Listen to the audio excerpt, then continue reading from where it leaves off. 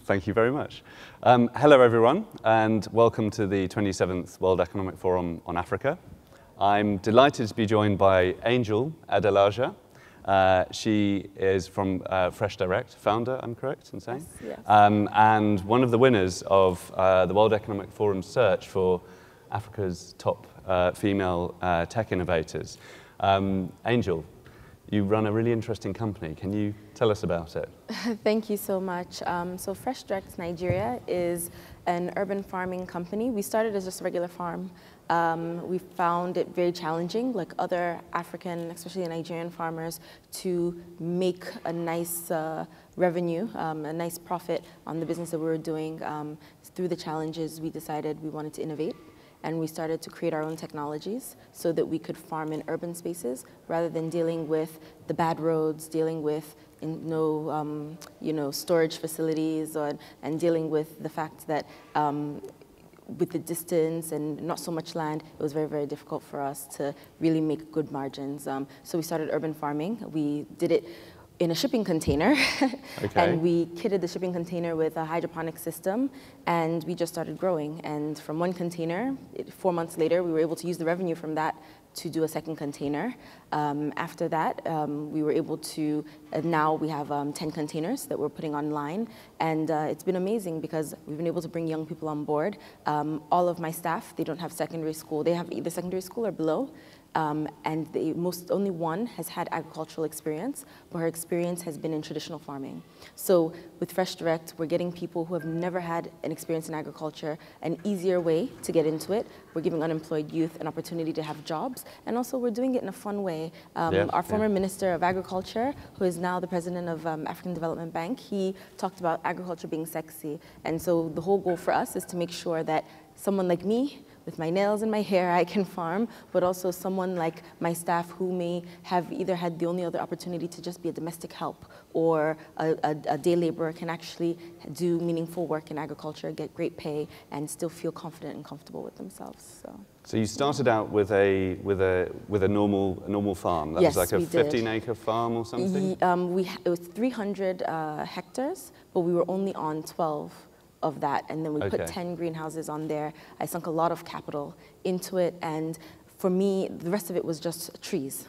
So the cost of clearing the land would have been exorbitant, and I don't even condone that, because at the end of the day, when you're land clearing, you're displacing the forests. I mean, we had so many pygmy elephants and other things like that in Nigeria that we don't have anymore because of deforestation. And then on top of that, it was 3 hours from my market. So it was 3 hours away from Lagos. So the biggest issue with that was by the time you get your perishable products to Lagos, you, number one, have to agree to whatever, you have to pay for the transport. You can lose some of your products on the way. And then when you get there, if they don't like certain things, they won't buy. So they pick through what you have. Yeah. They'll pick the ones that are good. And then the ones that are not so great to their standards, you can't really take it back with you. So this was the challenge you had with, I guess, a traditional conventional farm. Yes. And then so then you had the idea of shipping containers. Yes. And basically growing all of your vegetables in shipping containers. Yes. What happened was so even the land that I have in Osun State is a 15-year long lease, because I couldn't even find land that I could buy. And so if I, who is, I guess, a privileged youth, have stumbling blocks in agriculture, think about all the other youth that they're telling to get into agriculture. So we had started greenhouse farming in Osun, and we were like, okay, we can't greenhouse in an urban city because in Lagos, the space is very tight is limited, and very expensive. So we started thinking, okay, how can we, because we were doing hydroponic farming by then, how can we make this meaningful? Sorry, what's hydroponic? Hydroponic farming is growing plants in nutrient-filled water. Okay, so no soil? No soil, okay. Yes. And so we do it in an organic way. So we do aquaponics, which is when you add fish to the mix, and it's an ecosystem. We also use compost tea and other organic ingredients to feed the plants. So the beauty about this was that we stack our containers up to 5 stories high. And these are sort of like the classic 20-foot shipping containers. That can fit one car. You can put one car in it and ship it to China, or vice versa. Okay, and so you stack 5 on top of each other. How much? I think I saw because you had a video on our website. Yes. Each of the containers can do about 4,000 heads. Before, when we first started our design, it could do 3,000 plants per cycle. Okay. And then we're doing products that take about anywhere from 7 days to 1 month. So we're doing microgreens, we're doing endives and arugula and red oak lettuce and all of the fancier vegetables, because our focus really isn't to compete with rural farming. Our focus is to kind of take advantage of the fact that most of our restaurants, hotels, they're importing these vegetables on a weekly basis. They fly them in. So if they can afford to fly them in, then I can have a premium price on these products and still beat that price and provide fresh veggies to these people. So we have some restaurants. We just got a hotel chain on board, and we have a grocery store in Abuja that we supply to. So for our containers, they take off everything. And the good thing about corporate customers is that they're consistent. So I know every Tuesday and Friday we do our harvest, and within 15 minutes of us finishing the harvest and washing, it gets to our customers. So it's very efficient. So it's efficient in terms of space. How much if you just one container, how much space on the ground? 14 square meters. So not up but to how the much size space would the equivalent be if you were farming traditionally? About a football field and a half. Yeah. So one shipping container equals a football field and a half. A soccer field and a half. Wow. Yeah. Okay, and that's an incredible reduction in space. And that's every month. So you now stack them on top, and then that just because you take that same 14 square meters, and then you're now increasing and multiplying how much that small piece of land is producing. And I think one of the biggest things for Nigerian farmers is that even when we do traditional agriculture, we're not meeting up to the basic demand of the land. So for example, we have 200 million people, but when I was doing tomatoes, the tomatoes that we planted, in general, they say 50% of your product is lost before harvest, and another 20%, 25% is lost from farm to market. So you're left with just 25% of your product reaching your customer. That's a big loss for a farmer to take. That's huge. And so that 50% that you lose initially is from poor climate or poor soil, or you just don't have the tools to be able to compete effectively on that large scale. And for someone like me, I'm young, I don't own land. So if I don't own land, I can't get a loan from a bank in Nigeria, because banks in Nigeria require landed property as the collateral. So it's a catch-22 situation, because first, I need to be rich before I can get a loan, rather than vice versa. And some of the microfinance banks that provide smaller funds, they can provide you just enough for the inputs that you need for that season, because the amounts are smaller, but it doesn't give you the access to, let's say you need a tractor, or let's say you need something else. It doesn't really, add up. So, and then also the interest rates are anywhere from, for agric, if you go through CBN, which is a long process, it's 11%. But if you go through the commercial banks, it's 26, 25%. You make all of this sound incredibly straightforward, like how you did it. I'm sure it was stressful, because every failure we ended up having to pivot and change the company. So, for example, the fuel prices went up from 87 naira per liter to over 200 to 300 naira per liter in the span of just weeks, and it stayed up. And that affects your transport price. So everything you thought you would make, you don't, And then you also use we have poor electricity, so you end up having issues with generators. So with what we're doing now, the money I put into my farm, I'm still trying to make it back, but the money that I put into the urban farm, I made it back within 9 months. And that includes money from grants that we put in and stuff like that. So if you take away the grant money and stuff, we made our money back within 6 months. So you've had to innovate on financing, on power generation, around land ownership, on the efficiency of actually delivering the product. Yes. Everything has been just a response to the challenges that we have. And the beauty is, like, now I have landlords, because even in the urban farm, we're renting. But the beauty of that is that in Abuja and in Lagos, you have a lot of empty plots of land. The owner may not be able to afford doing the house up. But because everything that we have is modular, I can be farming here today, and tomorrow, if you want me to leave, I can go. So what I did was I did a 5-year lease with my landlord in Abuja, and so we were able to get him to lock into that. In the beginning, we did just 1 year, and I was very nervous because I was like, okay, after this year, I'll have to look for another space. But he saw what we were doing, and he was just shocked, And we supply him like vegetables as well, and so it's part of the perks of being a landlord. But he's been very, very supportive. And he then, after seeing it, because of course for Africans, seeing is believing. If you don't see it, you think of it as, this is magic, this is juju. And even for my staff, like for them, they're not even staff, we're a team, because for them, they came on board not having any experience and not thinking that they could do this, because what they thought agriculture, they felt very demoralized that it's better to have a job in the city, even if it's just a cleaner, than to be a farmer for some of them. They can go back to their village and do that. Or many of them left their villages doing nothing. Like they wouldn't want to be seen as a farmer. But now it's empowering to say, I'm in agriculture. Some of them call it, I'm a tech farmer, or I'm a this, I'm a that. Like, they feel proud. And so for them, it's been experiential learning. Seeing is believing. So when I tell them, okay, this is how we're going to plant, this is how we're going to transplant, and everything like that, they're kind of confused because they literally sit at a desk.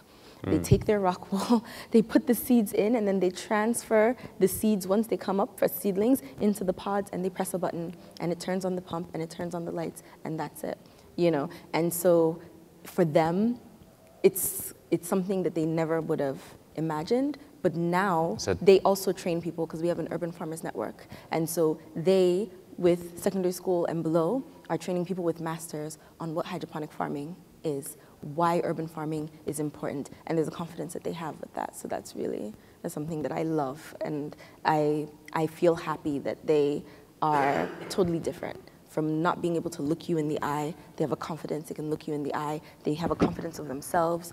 Before they didn't have IDs, they have IDs now. Before they didn't have bank accounts, they have bank accounts now, and they feel they can walk into places that they couldn't walk into before. So, excuse me. No, it's okay.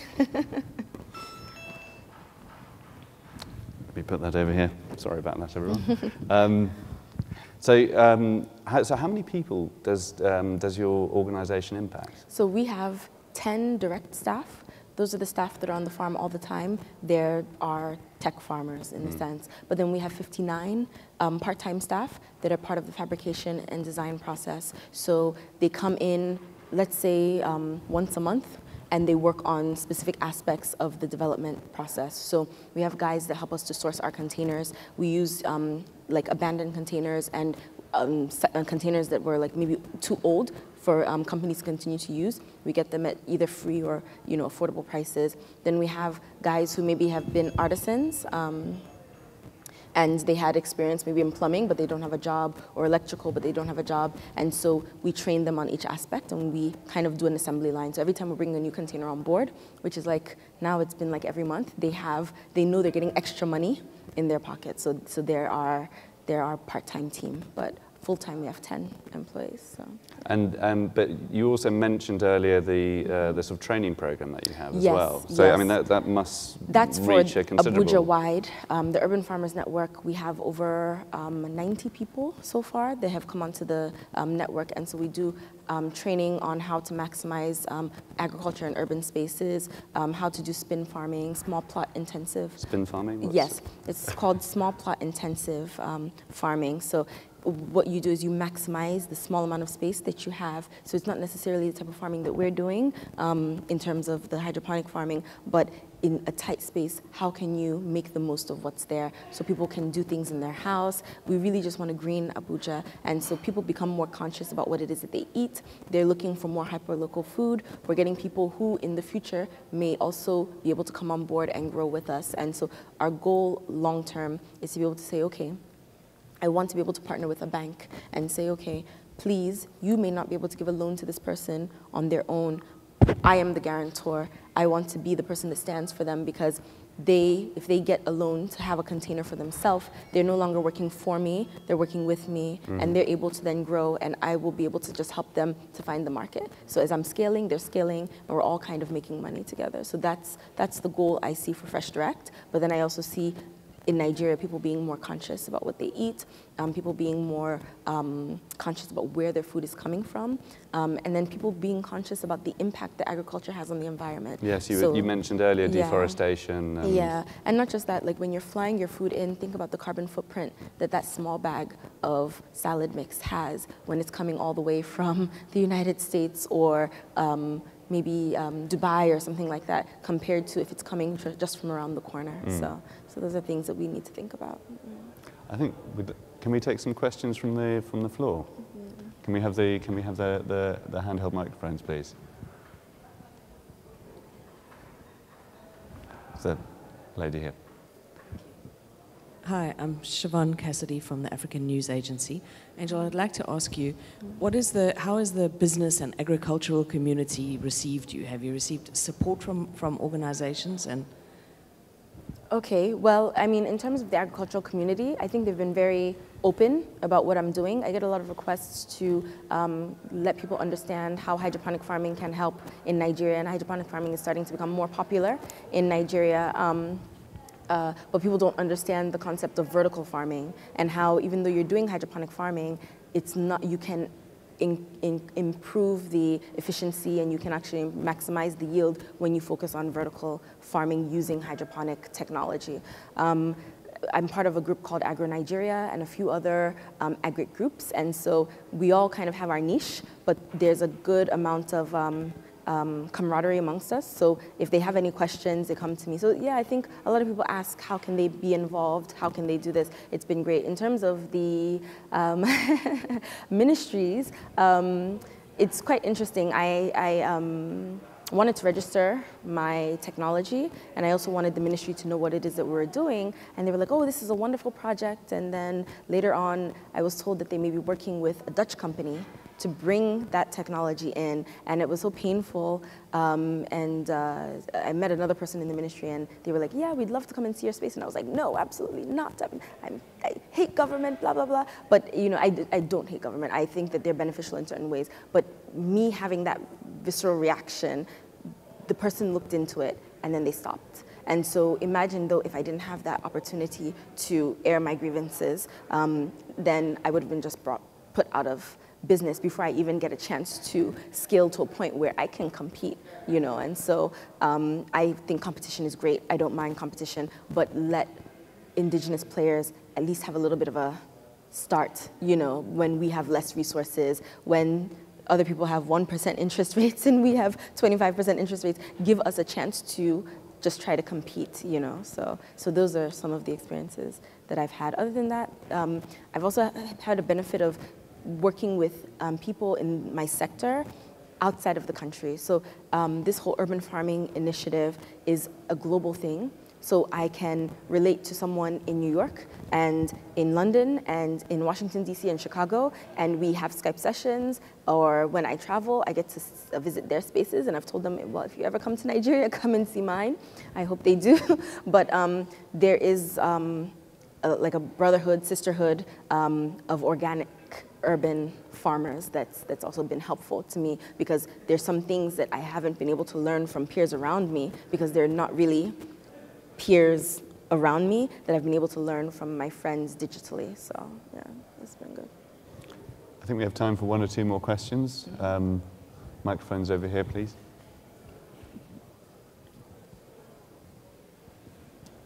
Both gentlemen, I think. Hi, I'm Nicolas Champeau, Radio France International. Could you explain again, like you would for a 5-year-old, the technical side of things in terms of the piling up of the containers, how it involves perhaps less light getting in, and also the hydro aspect of your Okay. technique? Thanks. Okay, so sorry, no, that's fine. In terms of the technology, I mean, we tend to look at plants and say, oh, plants need soil, plants need this, plants need that, but they actually don't. If we remember back to our basic, like high school biology, we say, what is it that plants need? They need light, they need water, and they need soil. But in the soil, they actually need the nutrients. So they need potassium, they need nitrogen, they need phosphorus, and then they also need other minerals. So what we do is we take soil, we compost, we take manure, we take soil, we take other things, and we compost it. And then we, just like how a human would eat a fruit salad versus drink a fruit smoothie, we are taking the soil, which is like the salad for the plants, and we're turning it into a smoothie, a liquefied version. And so in our first set of containers, that's what we're doing. But now we realize that if you create an ecosystem for the plants, you don't need to do that. And so we've decided fish We've used fish. So we have fish ponds that feed to the containers. So the waste from the fish are what bring the nutrients for the plants. And so the bacteria in the water help to convert the waste from the fish into fertilizer, just like how you would compost, just like how it breaks down in compost. And so the plants suck that in. And so for our system, it really is, in each container we have 5 levels. And in the new version of our containers, we're gonna have the fish tank inside instead of outside, so that it really is more modular than it is now because of the fish tanks being external. And so in that space, you're able to get about 800 or 900 plants on every level. And then when you take one container, because shipping containers are built in such a way where they're stackable. And for us, regulation says that full containers are allowed to be stacked 8 stories high, but we say just 5. And so in our master plan for every space, we have a 1,000 square meter plot.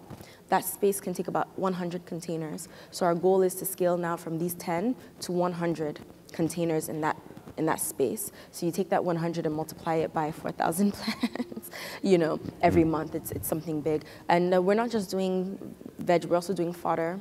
We're also, which is very good because in Nigeria, fodder is like what we feed cows and goats and pigs and things like that. It's good for us because we have issues of land management with herdsmen and farmers. And so the herdsmen seem to enter the farms and eat the crops. And so this can be an opportunity for ranching system to take hold in Nigeria more than it has, because then herdsmen will be able to feed their cows without looking for new grasses and kind of causing ethnic and regional conflicts based on the access to resources.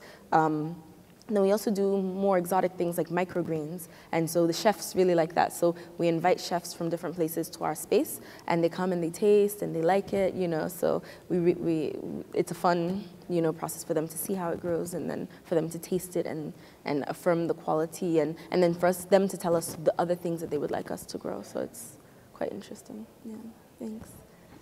I think we have time for one more very quick question, and I think you are, because we're running out of time, but you are available for interviews afterwards. Oh, definitely. So if you haven't got your question in, then...